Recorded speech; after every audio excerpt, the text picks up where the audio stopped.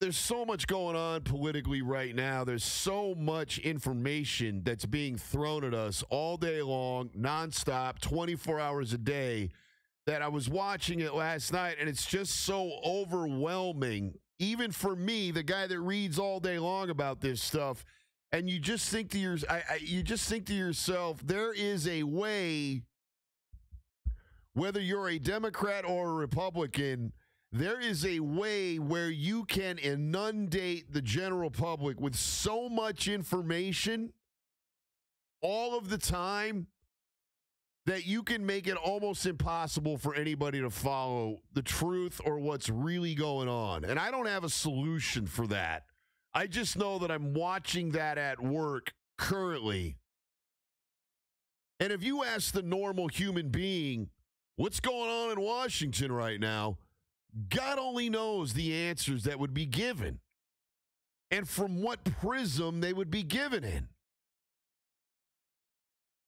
If you talk to the radical right, it's all a hoax, and they're all out to get him, and they've all been out to get him since jump, and he's the greatest president of all time, and this impeachment thing is a hoax, and the Robert Mueller thing is a hoax, and anything that he says is a hoax is a hoax.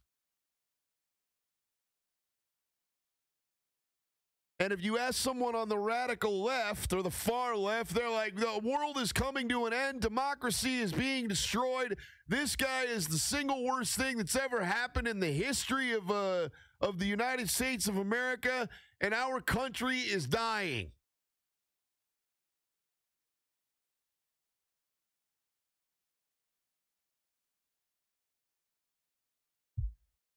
And like everything, the answer lies somewhere right in the middle.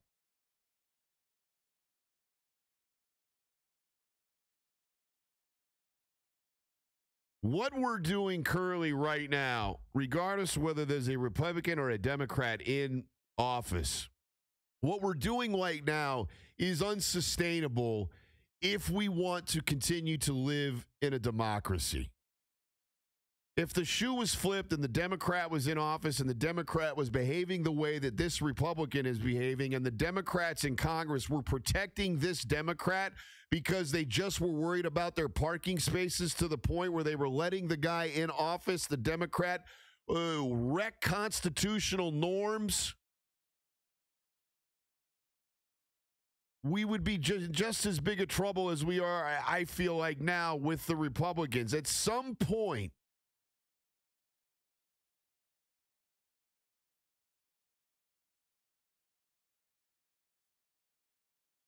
there needs to be a new identity of a conscience for the legislative branch of government.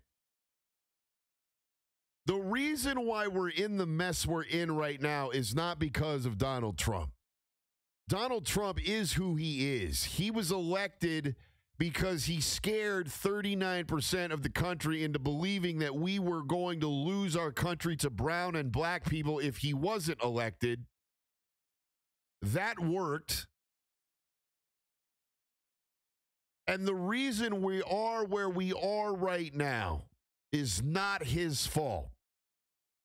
The voters of America decided that he was our president, period. Elections have consequences, period. But when he starts to break the law and act in a way that is illegal, it becomes the responsibility of Congress, the legislative branch of government, to stop that. Regardless if the guy in office is playing for your team or not. And we are so divided currently that there is no room at all for anybody to agree with anybody else. And so when you watch Lev Parnas come with all of this information, you're like, he's a scumbag and a criminal and he looks creepy, but he's probably telling the truth. There is no room for the truth.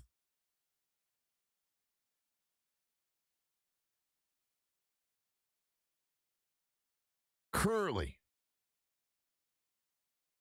And so you start to take a look at what could potentially happen, right? And potentially what could happen is we could no longer be a democracy. At some point in 40 years, 30 years, maybe we become a monarchy. Or maybe this is just the way the executive branch exudes so much power that we basically have a borderline king slash autocrat run the country every 4 years.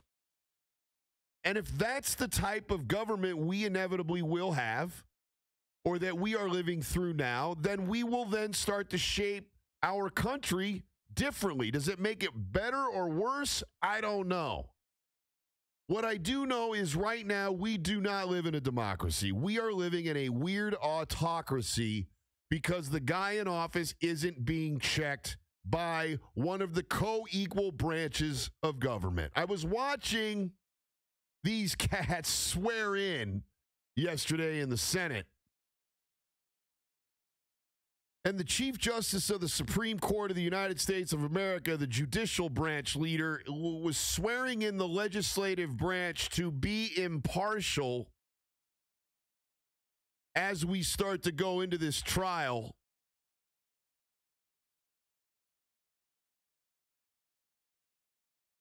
And I thought to myself, Jesus Christ, if I'm a Republican senator, it's all fun and games to back this guy and to make sure that he ends up tweeting something nice about me, or he doesn't tweet at me at all because I don't want to lose my job. But at the end of the day, when the Chief Justice of the United States of America is swearing you in to be impartial for the upcoming trial for the removal of the president, at what point as a senator are you like, wow, I am being tasked with an awesome responsibility? And screw the politics of it. Like, I am an independent,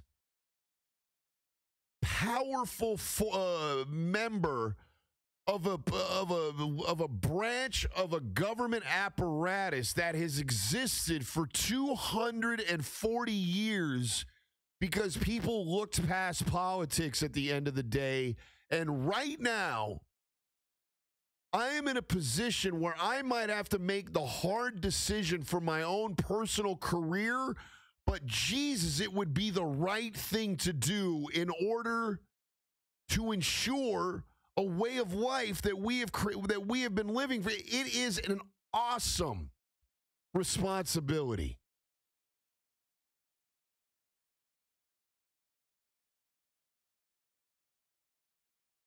And I, for one, would be pretty overwhelmed to be in a position to be able to uphold that. And I just hope, regardless of Republican or Democrat, all of the senators there realize just the enormity of their responsibility and their place in history, potentially,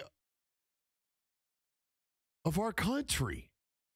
If they all look at it like that and they realize that we are going to exist after Donald Trump and that we will go on after Donald Trump, and they take a look at their legacies,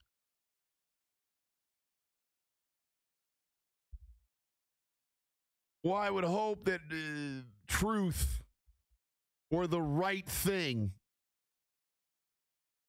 doing the right thing, would somehow override their own personal ambitions.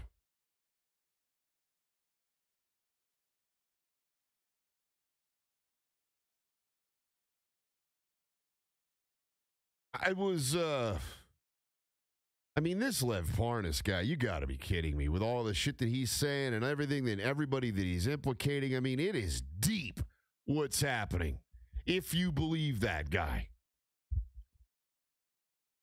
It will be fun to watch this roll out on TV. And again, please try to stay as close to it as possible because we are witnessing history. This is only the third time in 250 years that this has occurred. It is important to be awake.